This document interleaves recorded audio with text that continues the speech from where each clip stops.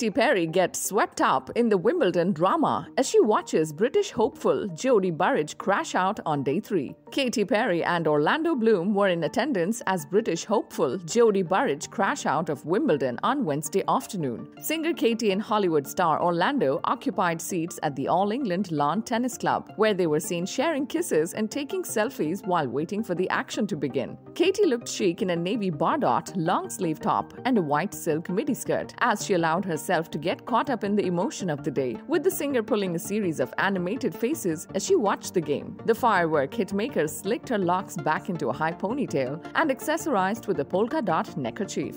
She finished off her look with navy high heels with white piping and a polished makeup look. The couple patiently waited in line and looked eager to head to court. Katy and Orlando's arrival coincided with the roof opening. Subscribe to our channel for the latest on your favorite celebrities. Like, comment and share, and don't forget to press the bell icon for notifications.